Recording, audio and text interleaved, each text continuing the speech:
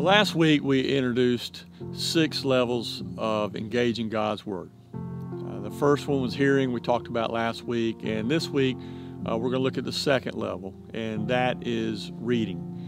When we engage in all 6 levels, we get a firm grip on God's Word. Today, we want to learn 3 important things. First of all, God's Word is our spiritual food. It's meant to fuel and sustain us for our spiritual growth. Secondly, we learn some practical suggestions and tips for reading God's Word. And then thirdly, we'll learn some of the spiritual nutrients that are found in the Scriptures in the form of blessings and admonitions. All of this with the goal of challenging us to make a commitment to engage the Scriptures regularly by reading them so that we can make progress regarding our salvation. So let's begin our session by connecting Jesus' parables of the soils with Peter's letter to struggling believers. We'll see that the seed of God's Word that regenerates us also sustains us. And Peter writes to believers that are scattered across the Roman Empire, yet they're called to live holy lives.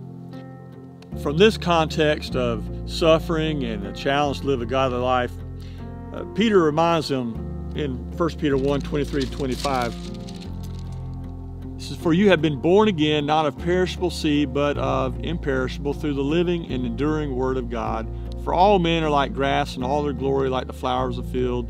The grass withers and flowers fall, but the word of the Lord stands forever." At salvation, we get on track with Jesus, but due to the hazards of life, potential for derail it's always out there. But God's Word is like a seed planted that brings forth good fruit in our lives. The seed is imperishable because it's God-breathed. It is living and active, as the writer of Hebrews says in chapter 4, verse 12. And so there's nothing like it. It's God-breathed. It's eternal and enduring, as Isaiah writes in chapter 40. Not only can God's Word regenerate us from death to life, as in John 12 we read in verse 24, but also can empower us to live a holy life, which is just what we want to do.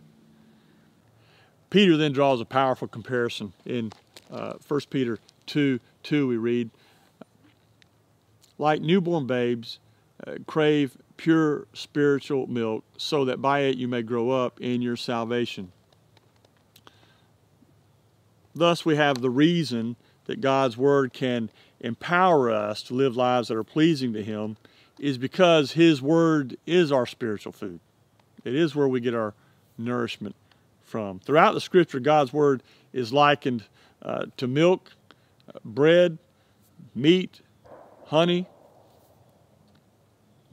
No doubt, young Timothy was raised on a healthy diet of Scripture from a believing mother and a grandmother.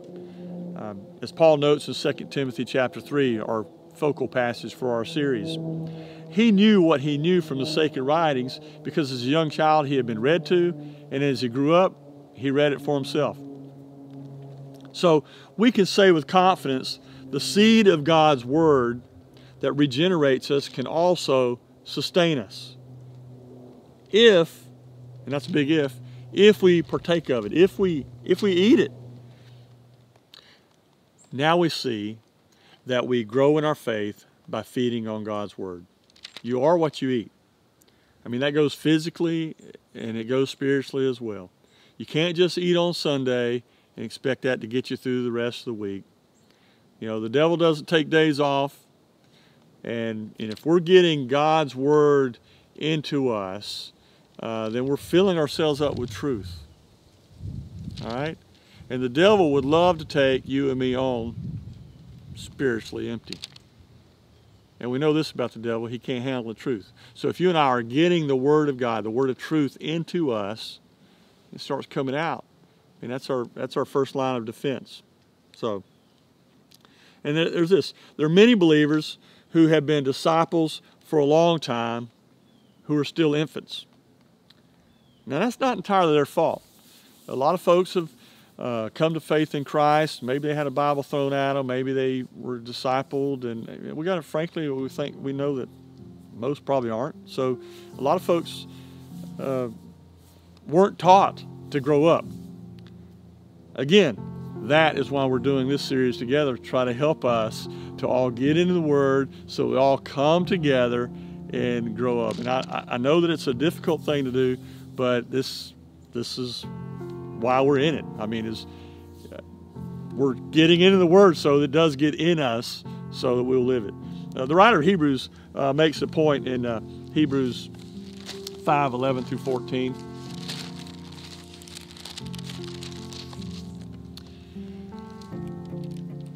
Says, we have much to say about this, but it's hard to explain because you are slow to learn. In fact, though by this time you ought to be teachers, you need someone to teach you the elementary truths of God's Word all over again. You need milk, not solid food.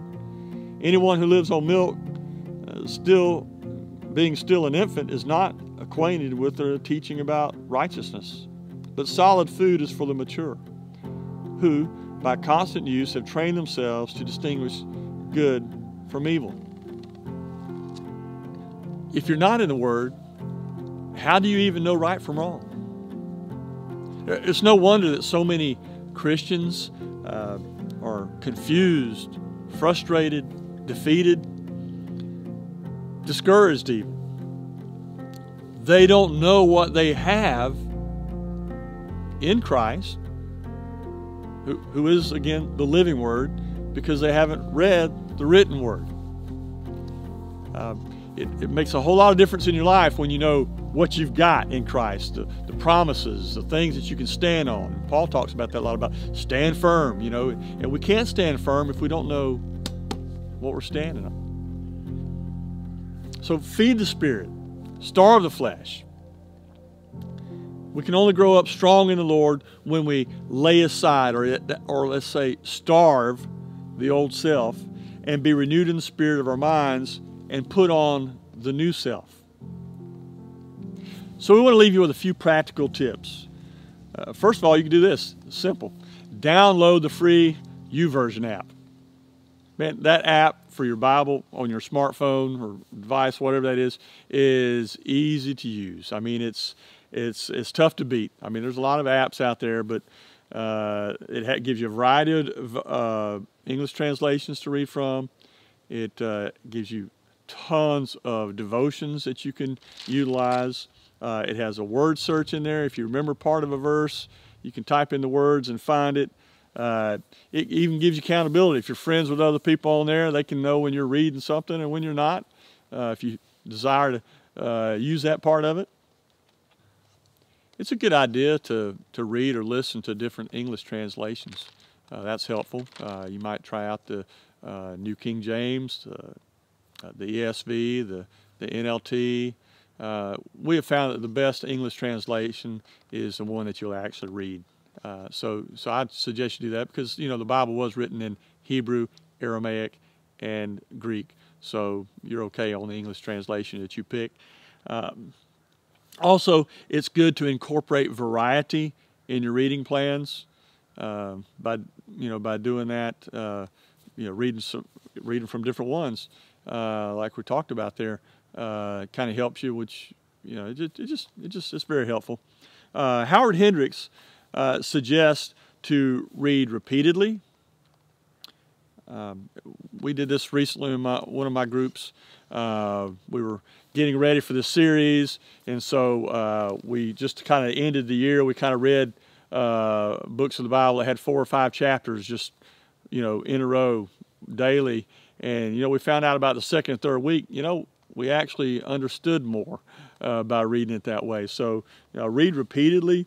Read patiently as God is speaking to you as you're reading it. Read it. Sit down and read. This is not a speed read. You get more out of it when you read patiently, and then read imaginatively. Just take the time to sit back and let God's Word speak to you, and imagine even the context, the scene, what's going on. You know, when you're reading about that, when you're reading about a shipwreck in the Bible, you know, think about, man, what was really going on? You know, talk about how the believers were dealing with the Roman Empire and such. You know, what were they really going? You know, stop and think about what's really going on there. But you know, our conclusion for this setup today, you know, let me say this: we must read God's Word to grow in our faith, because it is our spiritual food. You got to read it. And so if we're like many of us, let's just be honest. We know a lot of believers, a lot of us haven't been reading it in many of the ways that we talked about today, if even consistently.